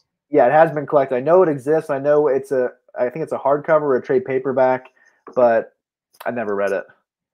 Marcelo Ramos has it. Goliath on the cover list. I own them, but I haven't read it. I think it's 2 volumes of that series, if I remember correctly. Oh, let's see if Siri knows. But I really hope they bring back Rob Zaro and Boy Zaro in the Bendis runs. I don't think they do. Oh, really? I don't know. Bendis does have a good sense of humor, but whoever writes Rob Zaro next has to have a great sense of humor because Marcelo answered it for us. Character. There are 2 volumes of Robin, Son of Batman. Okay. 2 standard size hardcovers. Let's just hope they aren't with Jess's Stumptown hardcovers in the Bermuda Triangle. I'd never heard of this book, so I don't know. I've heard you say that before, Jess. Whenever I asked you about the dregs, and then for those of you who don't know, obviously some of you know that Jess and I do a Crime Corner show where we review crime comics, and I found this one really interesting book called The Dregs, and I was like, we should review this, and I looked up on YouTube to see if anyone reviewed it, and Jess had it in a haul, and Jess told me he didn't have it. I'm like, you do have it. You have it in this video. So I don't believe you. You probably have it. And then I went upstairs and found it. I'm like, what book? How did I have this? I'm sure you have Robin somewhere. No, I don't. Lloyd Wong brings up a good point. I feel like Superman and Super Sons are titles that complement each other. That's definitely a good point. If you like these runs, definitely read Super Sons. Oh, Super Sons is such a good book. And even in the 4th volume, there's 2 random issues ripped out of context with them fighting a future version of Tim Drake. Oh, that pissed me off. Well, here's the thing. It's a good story, but it's in its completion in the Super Sons Omni. So I just totally skipped it in this book. The Super Sons Omni that's been reissued? No, the old one. It was in there. It was? It was in there, yeah. You lied. Let me look. I'm pretty sure. I remember reading that. Because I didn't have any memory of it. Well, Jess, that's not enough to go on. If you had a memory of all the things you forgot, then we wouldn't be in some of the messes we're in. That's a good point. But yeah, Lloyd Wong brings up a really good point while Jess is trying to prove me wrong. I think you really should read Super Sons alongside this book. Because that looked like an interesting story, but I hate the way they presented it. That's the one thing about these DC Deluxes that are annoying. They just pull in a bunch of random issues and out of context because they don't show you the ones that complement them. Here's the Dino Mutt one. I remember that was good. Well, Jess, just read me what's on the back of the book. Read me what issues are in there. I can tell you if that issue's in there. Teen Titans 15? Yeah, that was in here. Action Comics, when was it, Superman something? Superman 37 or something? Wait, okay. Collecting Super Sons 1 through 16, Super Sons Annual 1, Super Sons Dino Mutt, which was great, Superman 10 and 11, and 37 and 38, and Teen Titans 15. Yeah, because remember the issues where Damian and Robin meet together? That's also in the Super Sons Omnibus. So there are some overlap with these books. So it's in here somewhere in the Super Sons. It is in there. Yeah, I remember that storyline. It's a good storyline, but it's not played off very well in this book. That's so ripped out of context, and you don't see how it ends. which really annoys me. Oh, wait a minute. I must kill Superboy. Oh, there's Tim Drake, and there he is in the bubble. You leave me know their option. Blah, blah, blah, blah, blah, blah. Hello, Bruce. Why don't I remember this? Super Sons of Tomorrow, Part 1, Dark of the Sun. Well, I'll be damned. So we've learned the lesson yet again to trust my memory over Jess's. Yeah, I shouldn't have challenged you publicly. Not only did you challenge me, you called me a liar. So, so I definitely agree with Lloyd Wong. Okay, I forgive you. Lloyd Wong, I think you're definitely right. I think everyone needs to read Super Sons. I love that Omni. That's a great book. I'm also kind of annoyed that they are reissuing it. I don't want. I'm not gonna upgrade. I'm just gonna get those Super Sons trades of the new series. Is it trades or hardcovers, Jess? Do you remember? They're trades. Yeah, I haven't read them yet. They're right here, though. Are you going to upgrade for the new Omni? No. The trades are like right here. Have you ever seen them really do that before very much? Where they upgrade? That's really strange. Yeah. I'm just going to get those trades. I love those two characters. Well, I want to read the story again now because this makes a lot more sense. Sam Cluxon asked us, have we reviewed Batman Gotham Noir and Batman 9 Lives? We have not. I think Gotham Noir is the book by Brubaker and Phillips, if I remember correctly. It's like a small, like 40 or 50 page story. Yeah. It's hard to get, I think. I'm pretty sure it's way out of print. It is, but I don't think it's that expensive. I would like to have it. Is it pretty much like it's really short from what I remember of seeing on Amazon. It's like 40 or 50 pages or something. Yeah. I have it somewhere. I remember I discovered it, and it's not here with my Batman stuff.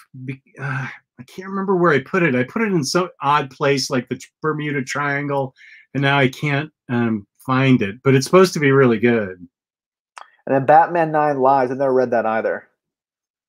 I have that, and you don't want it. Oh, why is that? Because it reads like Private Eye. Oh, everything's landscape. Oh, come on. All right. That's so annoying to me. I know. I don't know why people do that. Right. Yeah. Tim Burnham is the one that talked me into getting it because he said it was such a story, but it was he warned me that it was landscape. See, that's just going to totally make me not want to get it. So thank you for warning me. Yeah, I thought so. Ms. Comerol, I'm getting the new Super Sons Omni. Never read it. You definitely should get it. If you don't have the other omnibus, definitely get it. It's a fantastic story, and I greatly enjoy it. And it has the whole Teen Titans saga in it too, which I don't remember. And it'll definitely enrich your reading of this story, I think, as well. Seeing more of Jonathan and what makes him tick, and him working with Damian. I love that dynamic. Oh yeah, together, it's fantastic. I love how Damian's older, but he's shorter, so Jonathan always makes fun of him for it. It's so funny. Yeah.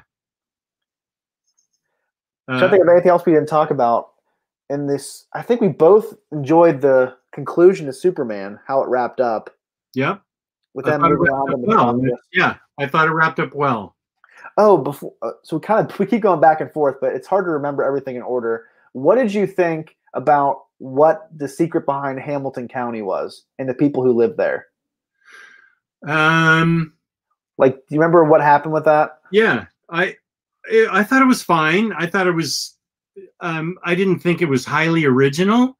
I thought it was interesting and I thought it was interesting and fine, but I didn't think it was that original, and it didn't surprise me really. But I liked that he got a good friend out of it too. So yeah, I was just curious what you thought about that story. I thought it was okay. I didn't think it was fantastic or anything. I'll tell you what story I liked. Number 4 in book 4. There's a story. Well, there's all the Bizarro stuff. I thought it was really interesting that he and his son go to a planet to save the planet. And oh yeah. The majority of people on the planet know their planet is doomed, feel it's the will of their creator, and accept it, and don't want Superman's help.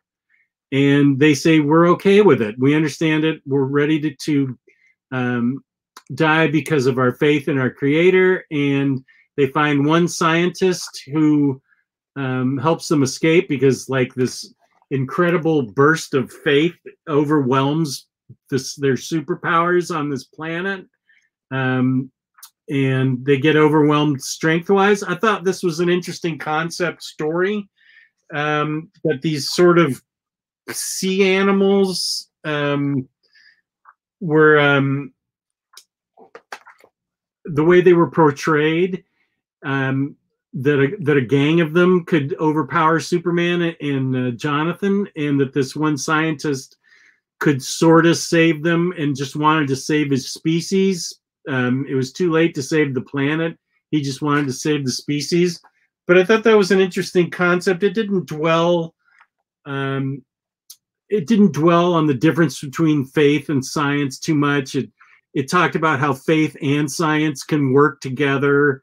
And I thought it was well done without beating you over the head with a concept of faith or a concept of science. It said they can both work together. So I thought that was interesting. And that was a story that wasn't by Tomasi. That was by James Robinson. Okay.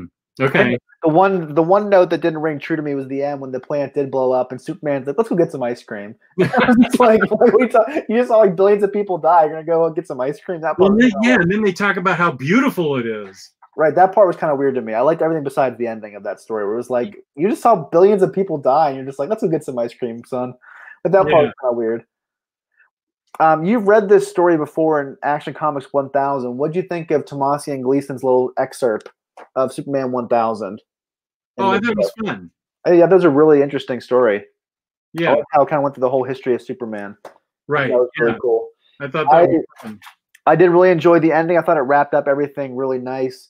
And I really hope that Boy Zorro and Rob Zorro show up again, but probably not. Oh, I really want Rob Zorro to show up. Here's a good question from the fabulous Bobby Keating. I'm a newbie to Superman, and I'm debating between the New 52 and Rebirth eras to get started. Where do each of you recommend I begin? At the beginning of this video is where you should start. Yeah, we do. Out there. Yeah, we talked about Jess's dislike of New 52 Superman because I never read it. I haven't heard a lot of good things about it.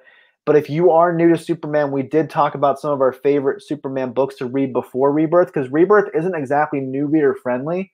You do have to start with Final Days of Superman, because that explains how the New 52 Superman goes away and how we get the original Superman back. And then read Lois and Clark by Dan Jurgens and Lee Weeks, and that explains the new dynamic with Superman and his family. So if you are going to get Rebirth, definitely get those two books and read them first. Yeah, watch this video from the beginning, and we go through these two books and tell you how you have to have them, and then you can start in on Rebirth, which is what I think I would do. Instead of trying to figure out what's going on in New 52, I would just start with Rebirth, I think. I agree.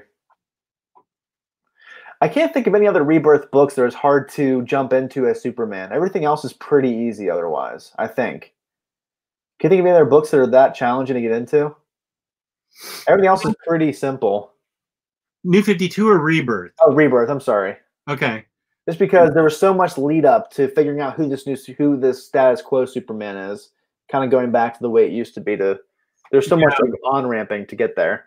Yeah, Harley Quinn was pretty much just a continuation of New 52. Batman Detective was easy. The Flash was easy. Yeah. Wonder Woman was pretty much like a retelling of the origin to a certain extent by Greg Rucka.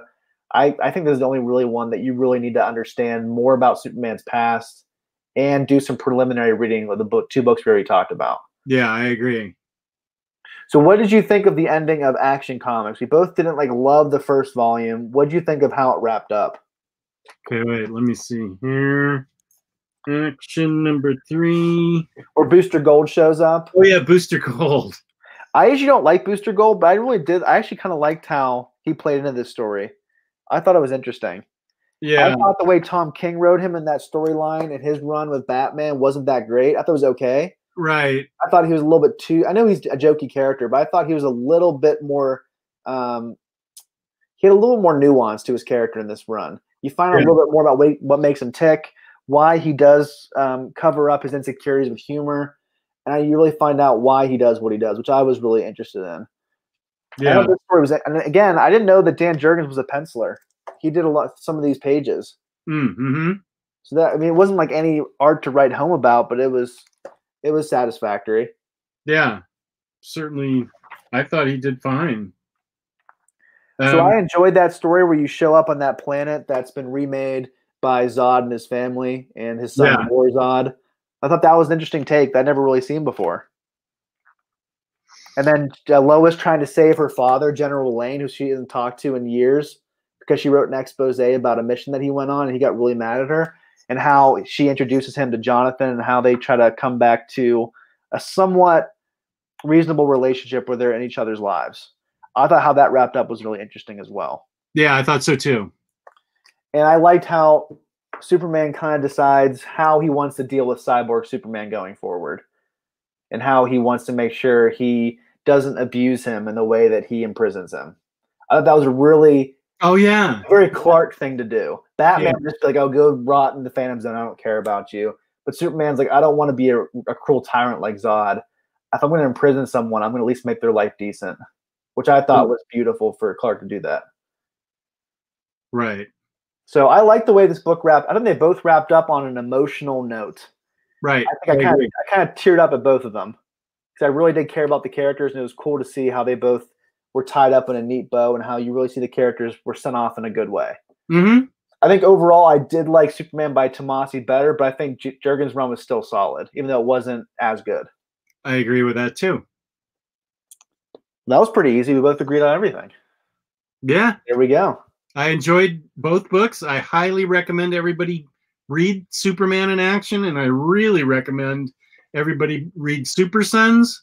And I can also recommend Superwoman. There's 3 volumes, and you need to read Final Days of Superman to understand Superwoman, because that's how Lana Lang and Lois Lane get their powers in Superwoman, is from the Final Days of Superman.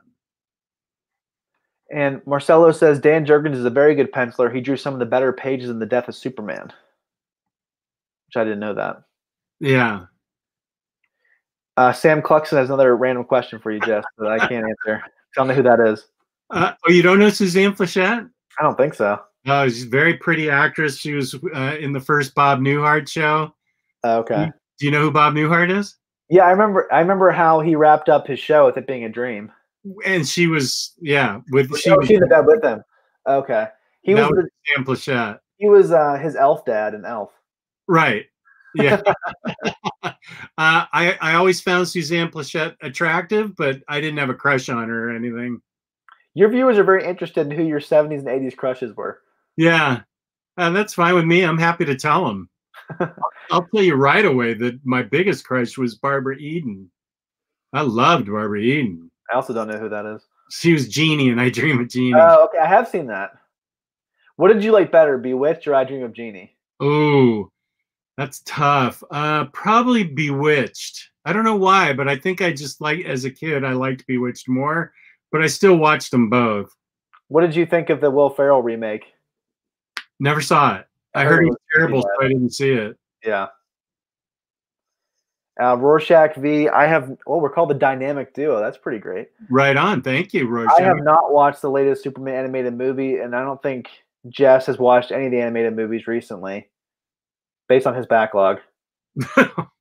No. Jess still has 1,000 million movies to watch before he gets to this movie. That's a rough estimate. And it's close to being exactly right. And I've tried to be Jess's accountability partner on Batman the Animated Series, but it hasn't gone too well. No, it's okay now. I mean, I'm ready to watch. There's a solid chance now that I'm done with this readathon that I can watch some BTAS before I start my reading for Omnicat. Oh, that's weird that Joe Goose didn't get a notification. I got both. Oh, I'm sorry, Joe. We've been trying to put the streams out earlier so that we get 2 notifications, one 30 minutes before to give you a warning and one at the start of the show. So I'm sorry you didn't get those. Yeah, YouTube is the bane of my existence. But I did tell Jess we're never going to do a readathon this long again. We had over 100 issues of Superman. I enjoyed it, so it was fine, but it was definitely a lot of work to get it completed. Yeah. I definitely left too much to this week. Having a full-time job and having a son around it, I don't have as much free time as I used to. So it did take a lot of my free time. Here's Bobby's totally right. I still have to watch Old Guard. Jess, you gotta do that this week. I really do. My wife really enjoyed it. Maybe Patty would watch it with you. It's what action? Is it It's action, right? There's a lot of action, but there's a good story behind it. It's Charlize Theron, so maybe just tell her that it's a female-centric movie. And I do want to see it badly. Tell her it was made by the creators of Am with an E. And then she'll be totally into it. We just watched some Am with an E last night. Well, Lloyd Wong, I started this like 3 weeks ago, but Jess busted it all out this past week, so yeah, I have more time than you guys do. I've already lived my life. You're having some of my favorite one-liners this week. I mean, this show. You had another good one earlier that made me laugh. I've already lived my life. Yeah. You should get a t-shirt made of that. Okay, good. Joe Goose just bought the run, and he needs to read it. Oh, good. Great. And hopefully you can read. Hopefully you've read Super Sons or have the Omni as well, because that'd be really a great way to read it. Reading Super Sons alongside of it. Oh, Maddie really likes Am with an E. Good. Those are my favorite types of shows. Didn't you say that it was depressing you though? Like, didn't like a storyline happen that like made you upset? There was one, maybe in season 1, where I had Patty watch the next episode, and I said it has to get better than that episode, or I'm done watching. It ended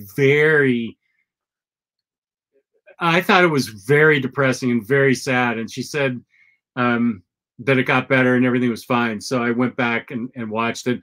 There's just tons of real life in it. It's life in Canada in the 1900s. They've never been exposed to black people. They have a tenuous relationship with Native Americans. I mean, they're extremely white, and so it always, whenever they have these sort of real life and then there's a bully in the show that's a super bully. Like I want somebody to literally take a tire iron. Shut up. Oh, sorry. Sorry about that. I'm sorry. I've been reading so much this week. I'm really tired. Thank you, Joe Goose, for noticing my shirt.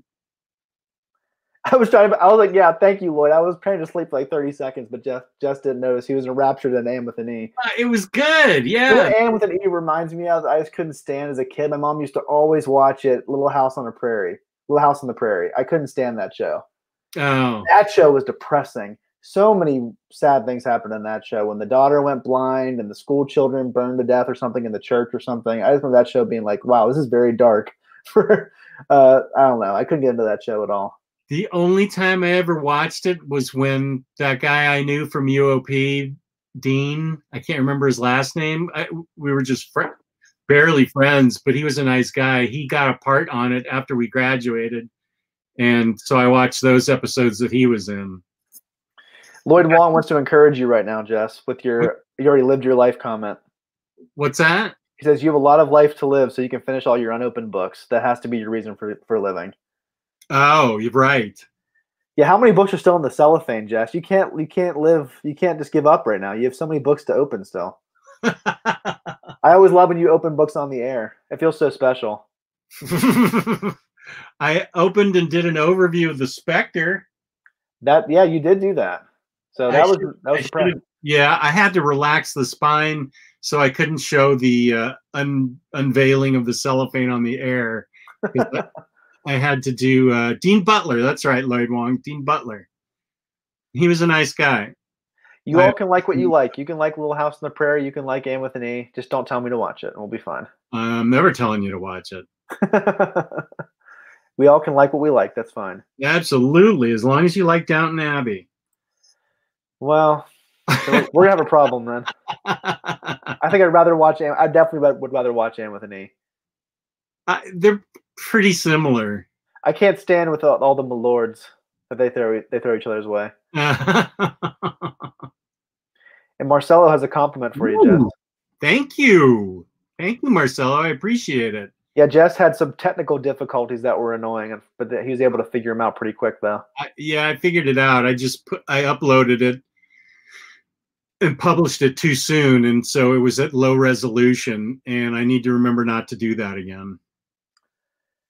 And Joe Goose is asking about the new Hellblazer by Tom Taylor. I need to do that. No, I was all bottled up with my Superman run this week, so I didn't get a chance to get this yet.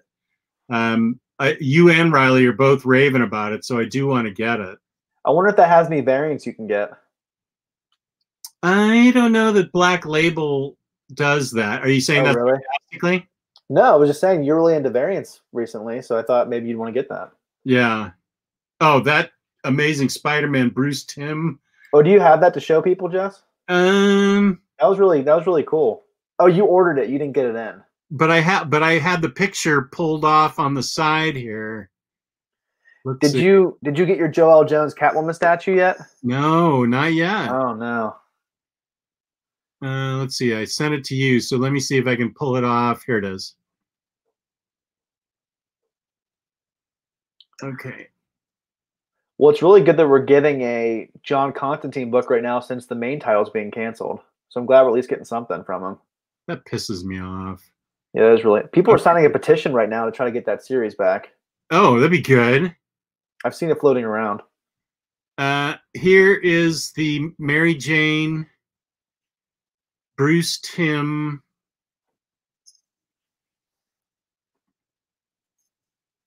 comic variant that I'm getting. I already ordered it.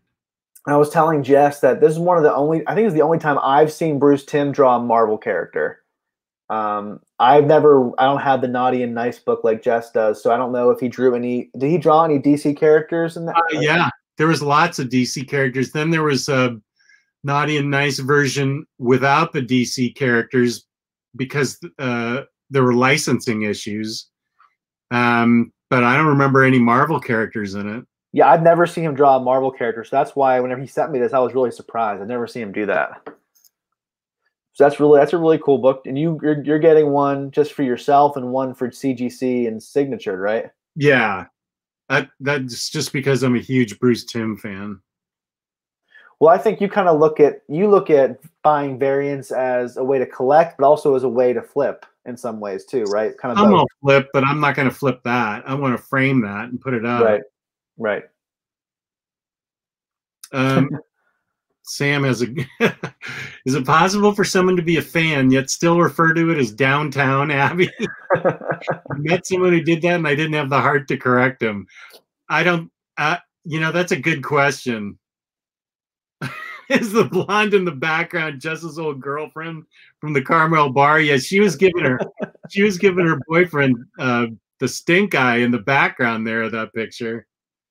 You know what the funny thing is that woman's telling that story from her perspective to other people. She's like, "Yeah, I threw this drink in this jerk's face, and he was rolling around on the ground, and I just left him there." I'm lucky she didn't kick me. It's just funny the stories that we tell are told from another perspective by somebody else. Yeah. Well, I was totally up to no good, and I totally deserved that drink in the face. So however she wants to tell it is probably the right way. I was being a jerk. Well, you don't paint yourself in the most positive of light, so you probably told it the right way. Yeah. And Lloyd Wong, we have not read Joker Killer Smile by Jeff Lemire, but the hardcover's coming out, I think, next week. Or 2 weeks from now, I think. I think it's not this upcoming Tuesday, but the one after. And I'm looking forward to it. I've heard a lot of good things about it, actually. I'm going to wait on that. I may hoopla that and then buy it because I'm sick of the Joker. Yeah, but it's Jeff Lemire and Andrea Sorrentino. I love that team. They did Gideon Falls and they did Green Arrow. I mean, I don't know. I feel like it has to be good, at least. I feel like it has to be decent. Yeah, that's Crazy true. Jane says she really enjoyed Killer Smile. I've heard a lot of good things about it. I think the whole bar did applaud. She threw the drink. Maybe Sam Cluxton should tell the story. Yeah. She made a big deal out of the fact that she caught me. She yelled at me, spun me around, picked up the drink and threw it in my face. What the F are you doing here? Well, we've all seen the picture of Jess on the beach with his shirt off. We can all tell that Jess was a player. So with a mustache like that, how couldn't he be? Oh man, come on. Well, Jess, you text me that, I think you posted this on your Instagram, that picture of you with your daughter back in 91 or 92, whatever it was. Oh, with her in the jumps. And you had the mustache, and my dad had a mustache. I'm like, if you were a dad in the 90s, you had to have a mustache. I feel like it was like a law or something. Well, You just had to have a mustache. I've pretty much had facial hair ever since I graduated college. So I mean, I have it in my wedding picture. I've only shaved a couple times. I've only been without a mustache a couple times in my adult life. Yeah, it was kind of disconcerting whenever you did the Wonder Woman thing and you were goateeless for a couple months. That was strange. That felt weird. And Noir Wolf says Killer Smile is great, and Daniel N says Joker's Killer Smile is good. So it seems like a lot of people like it. No, okay. So I'm definitely planning on getting it, and I want to review it on this show on Batter Days. So maybe I can get the hardcover, and you can read it on Hoopla, and we can review it that way. And you can buy it if you want to. Well, it is Jeff Lemire. You're right. It's Andrea Sorrentino. That art is fantastic. Yeah. They both are a great team. Yeah. They're Gideon Falls stuff. I haven't read anything of Gideon Falls since the second volume, since I'm waiting for the inevitable hardcovers to be published, because he always gets one. So I'm just going to wait. I really probably made a mistake following that in trade paperback. I don't really buy Image trades anymore unless it's like a really little known series, because for the most part they end up getting hardcovers. That's why I'm not getting Old Guard. I've been reading that on Hoopla because I know it's going to get a hardcover. Lazarus already has a couple. Black Magic has one. You know he's going to make one eventually. Yeah, you're right. I'll just read them on Hoopla and then get them as a hardcover. I just don't want to upgrade it. I mean, I'll upgrade if I have to. I just want to limit that if I can. Yeah, I hate upgrading, so you're right. You know what I am going to upgrade on, though? That Mr. Miracle Deluxe. Ooh, that looks good. That looks really good. That looks fantastic. And that's one of my favorite books I read last year, so I'm definitely getting that.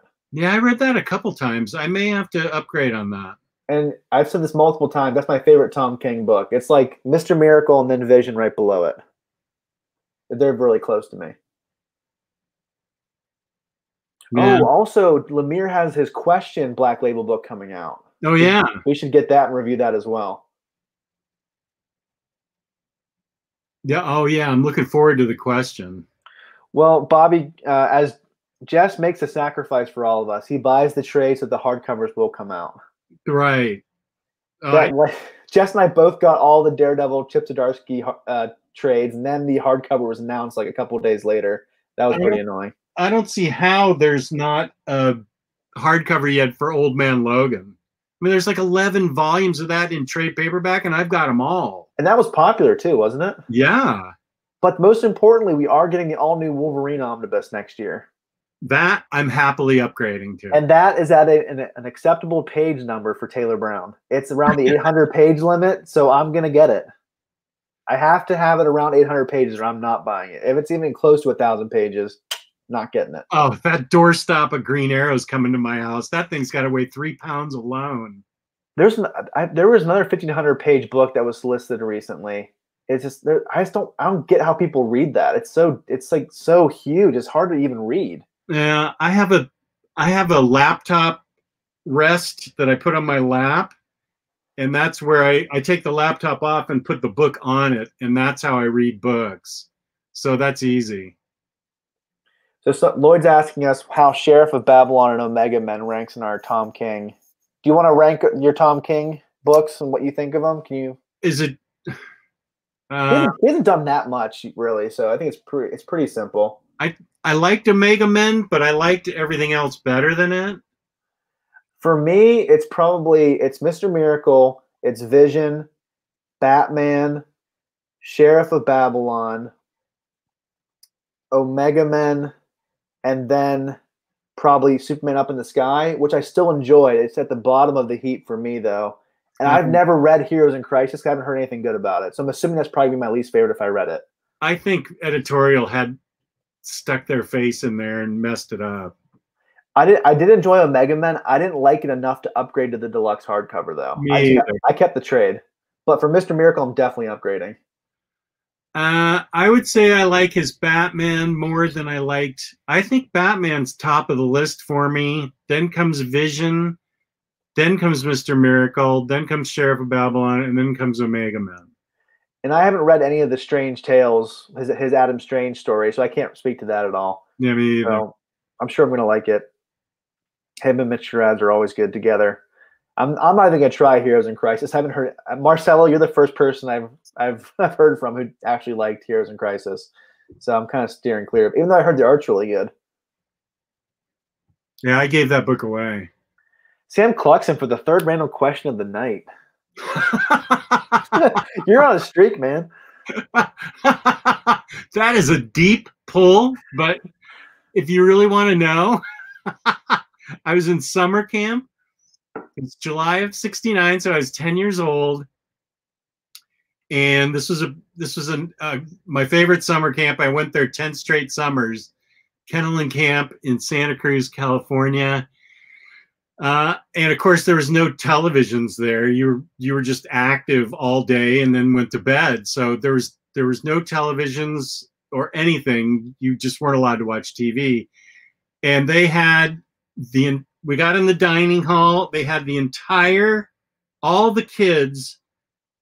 They had like 3 TVs set up, and the TVs were probably this big, like a laptop practically. And they had them set up, and that's how we watched the moon landing. I think we were in our pajamas or something. Maybe it happened at night on the West Coast. I can't remember, but we did watch it. Do you ever watch those Jimmy Fallon skits he does with Justin Timberlake with them at summer camp? No. And they like sing songs at night, and the camp counselor runs in and yells at them. That's what that story reminded me of. You in your pajamas at summer camp. I remember that same year, the Mets won the World Series, and they let us in school watch TV and watch the final game because it was during the day. It was a day game. Game 5 was in California. It was like a morning game. It's like 10 in the morning. So I Mets win the World Series in '69 in school.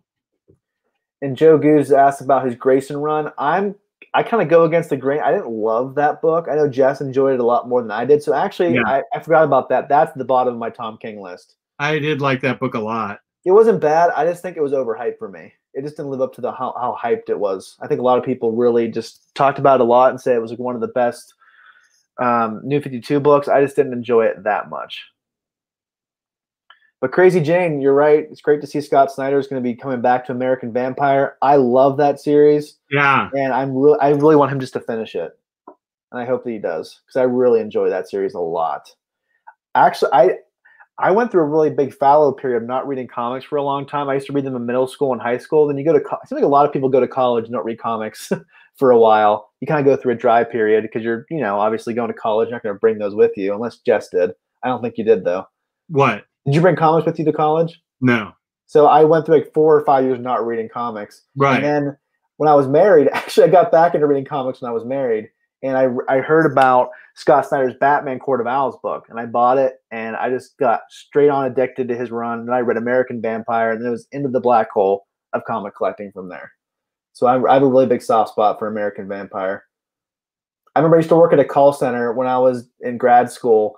And I worked at night one time on Christmas Eve, and no one was calling. So I just read American Vampire, like 2 trades of that, and didn't take any calls on Christmas Eve.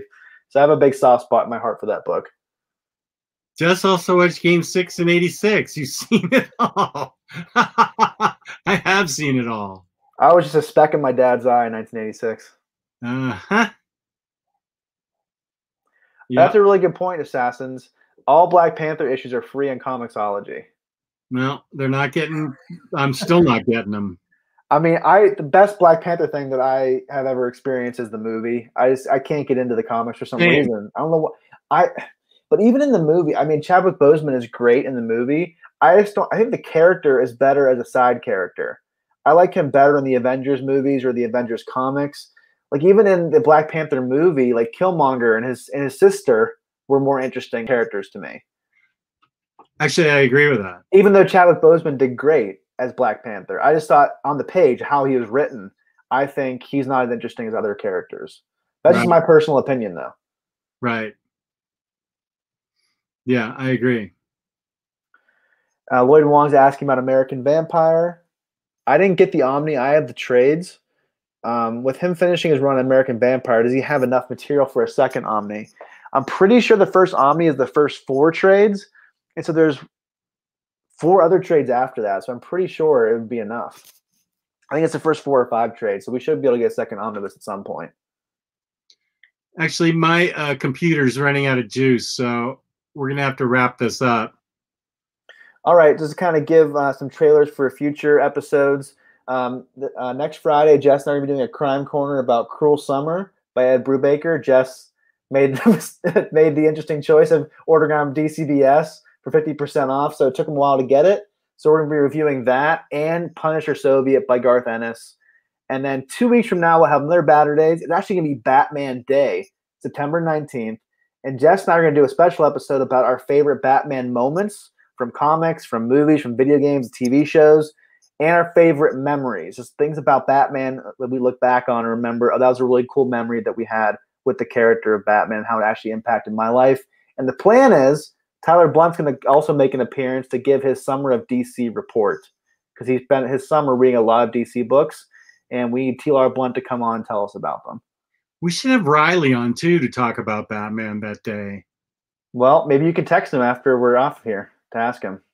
Here's the ultimate compliment, Taylor. Thanks, dude. Saturday. That's great. Thank you, Marcelo. You probably couldn't say anything nicer to us than that. That's like the ultimate compliment.